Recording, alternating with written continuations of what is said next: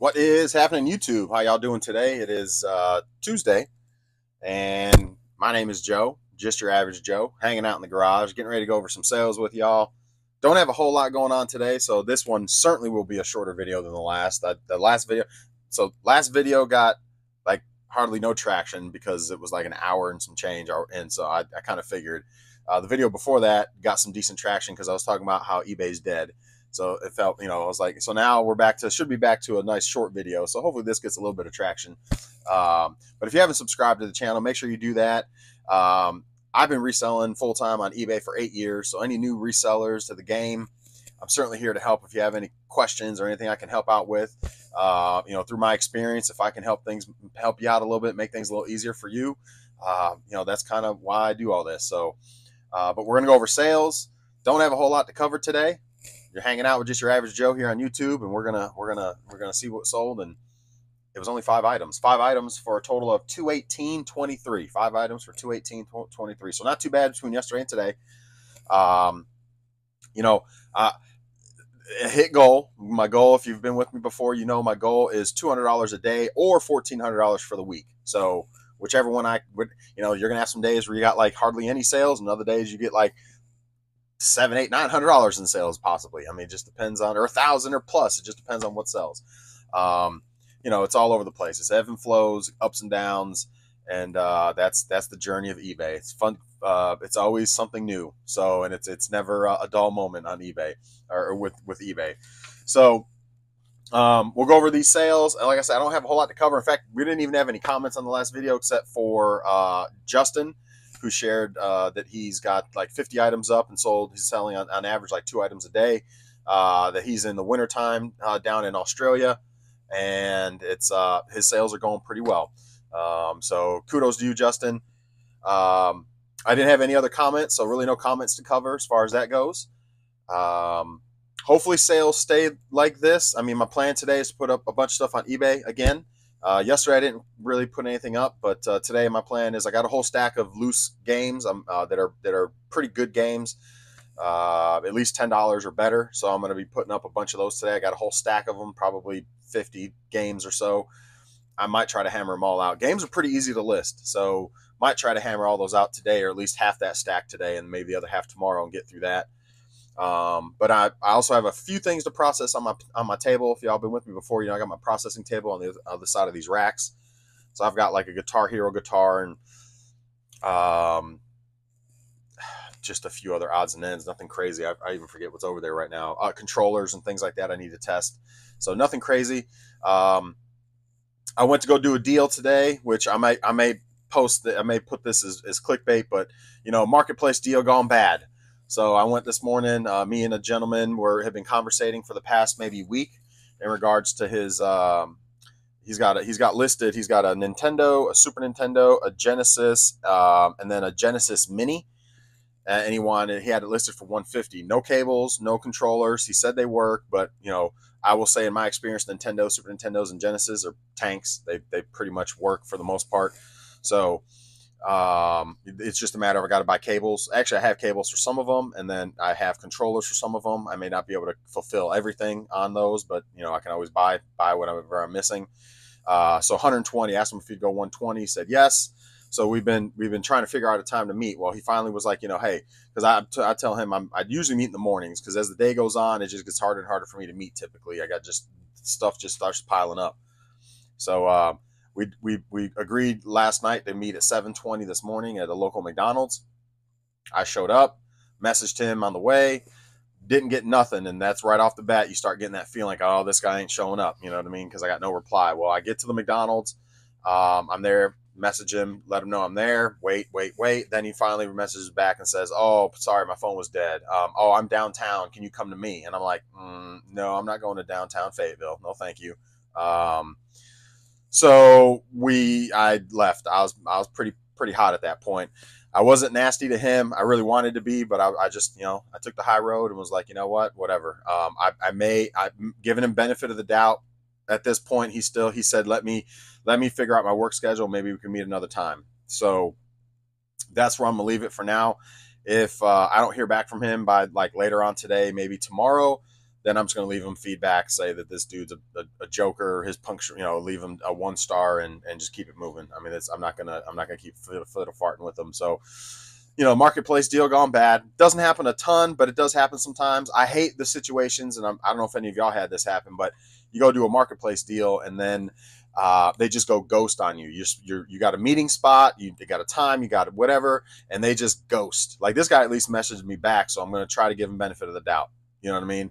But the ones that just straight ghost you, it's like, come on, man. Are you just playing games, trying to have people meet places and then just not show up and just to play games? Like, you got nothing better to do with your time to do BS like that? Anyway, so that's what I got going. I do have another pickup tonight, actually scheduled for tonight. It's 4 PS2s, couple controllers, a couple of the hookups. I don't think it's got everything complete, but it's got a couple memory cards. But he says they all work. I doubt it, but he says they all work. But again, even with PS2s, normally it's just a CD drive, and those are pretty easy to swap out, and they're pretty they're pretty cheap to for the parts and things like that. So normally, like right now, I'm in the process of actually fixing a fan on one. So I'm waiting for the fan to come in. It just plugs in and unplugs. It's pretty simple. I've replaced the little lenses, the lasers. Those are pretty simple to fix too. So if they don't work, normally it's because they don't read discs. So, but he says they all work. They all read discs is what he's telling me. He said he had it up for 150 for all 4. I asked him if he go 130. He said yes. So right now we're at 130 for 4, 2 slims and 2 regular fat PS2s. So 4 total. And again, I think there's 2 controllers. I think it's like 2 memory cards, and I'm not sure about all the hookups, but I've got all the hookups if need be. So that'll be tonight. Typically a PS2 with a bundle of games, I normally get about 120. So, I'm basically 3 times my, should be able to 3 times my money on these, with that purchase. So yeah, that's all I got for you guys as far as that goes. Tell me about your experiences. Y'all ever had any bad marketplace experiences as far as like just people not showing up, or just a bad experience with people?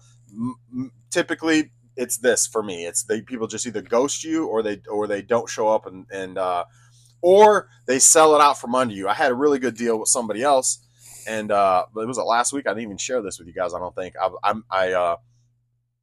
I was on my way to meet this guy.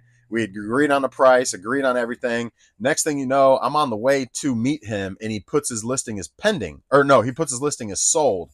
And I was like, is that sold because I'm coming to get it? Or is that sold because you sold it to someone else, is what I said to him.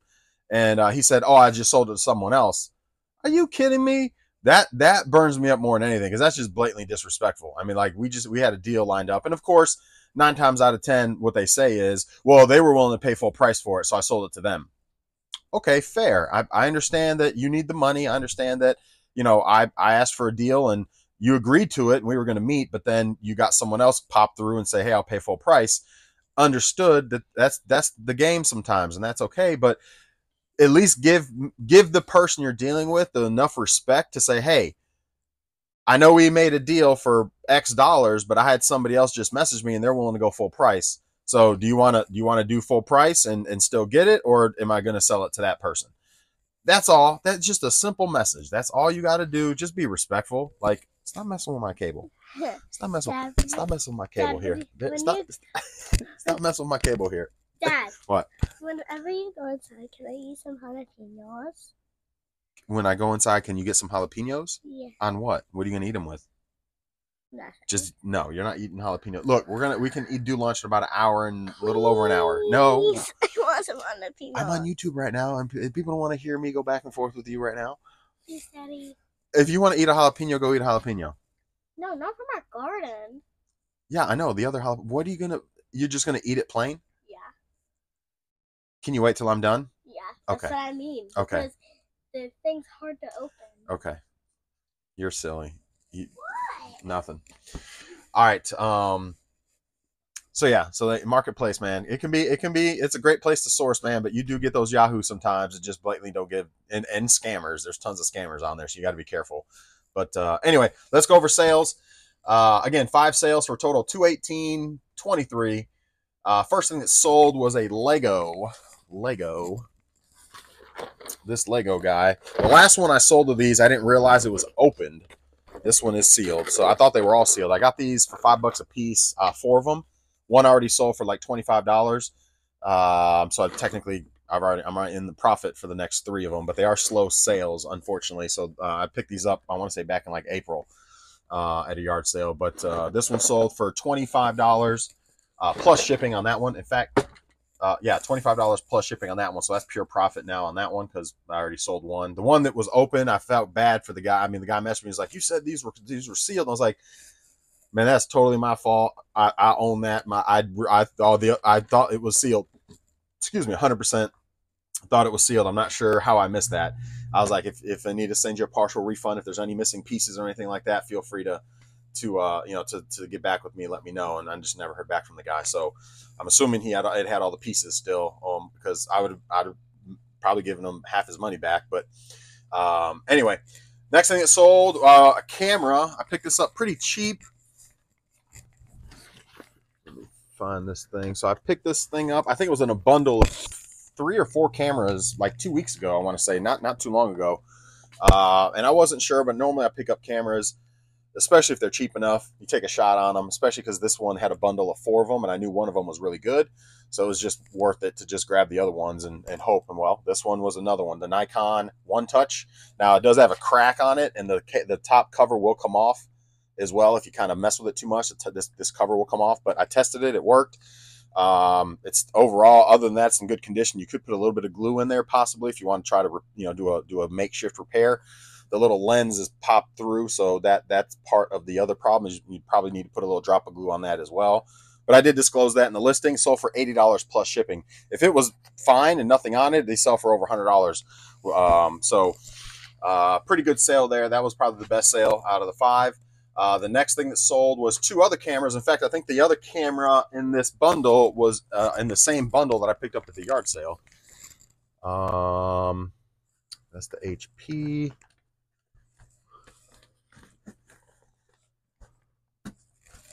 Let's see.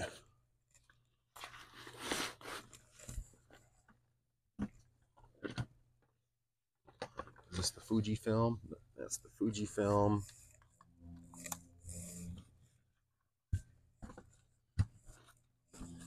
And the other one I think is a HP, no? Yeah, right here. Olympus. That's right. I think this is the charger for it. Pretty sure. Is it this one? Olympus FE340.